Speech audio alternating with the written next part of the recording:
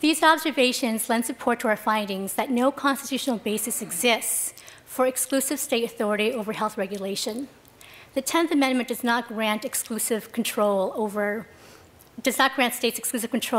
health issues, as the Supreme Court has historically upheld federal measures in areas under traditional state control where Congress has the concurrent right to regulate under one of its enumerated constitutional powers, including an impermissible violation of the Interstate Commerce Clause.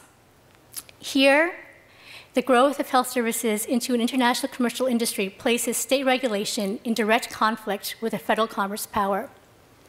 Time does not permit us to go into detailed case analysis covered in our paper, but our examination leads us to conclude that not only is there a basis for concurrent federal control, but also that state regulation over interstate delivery of health is arguably unconstitutional under the Dormant Commerce Clause.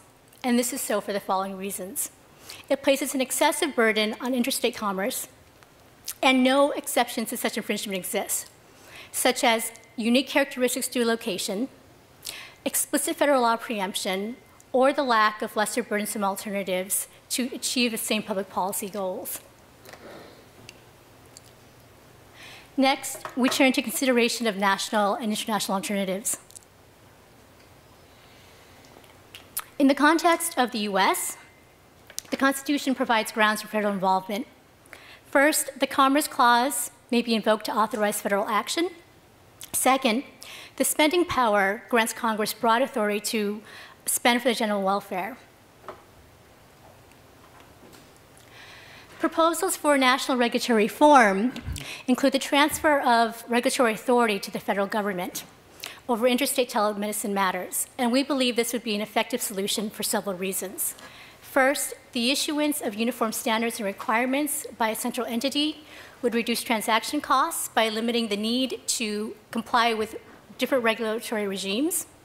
Second, limited de facto national standardization already exists to a certain extent. And third, a uniform system of delivery of healthcare is already in place in other nations and regions, demonstrating the success of such a model on an operational level. Proposals for international regulatory reform include various options, but baseline is that we support the establishment of a supranational regulatory authority. Several options include the following on this list here. The first one, in an ideal world, countries would